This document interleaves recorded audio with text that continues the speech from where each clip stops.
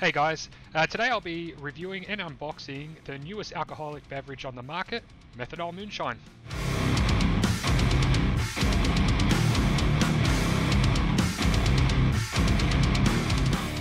On Saturday night, I met up with Wade Oranger and he supplied me my newest bottle off the back of a ute out the front of Parramatta Raceway, and I needed to show you this. Check out this bottle. Got the sprint car on the back, label on the inside. It looks amazing. It's perfect for a moonshine bottle. What else did we get in this little bag? So, got a methanol moonshine sticker. That'll be definitely going in the sim rig somewhere. And we have a letter from Wade. It's got some instructions on what to do with your bottle, how to drink it. It's one of his favourites is called the Dust Storm. It's a shot of methanol moonshine, Bundaberg ginger beer, and a squeeze of lime. Let's give it a crack.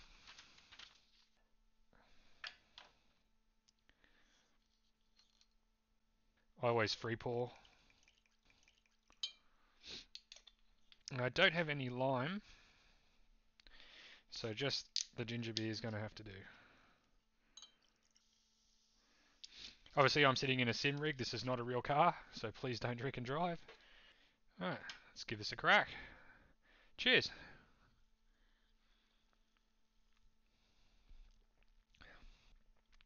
That's good. You could do with that squeeze of lime though. It's smooth. I'm pretty sure it'll hit you in the back of the head later, but it's a good drop. Awesome. Yeah, there's no shitty aftertaste. Good work. It's really good. Look, if you want to get your own bottle, head over to methanolmoonshine.com.au and check out their page. All you got to do is select how many bottles you want, add to cart. They're 75 bucks a pop for a 700ml bottle, and they're 40% alcohol, so it's the same as Jack Daniels, I'm pretty sure. Anyway, I'm going to get back to you with some cocktails that you can use methanol moonshine for, and within the next week or so, we'll see you then.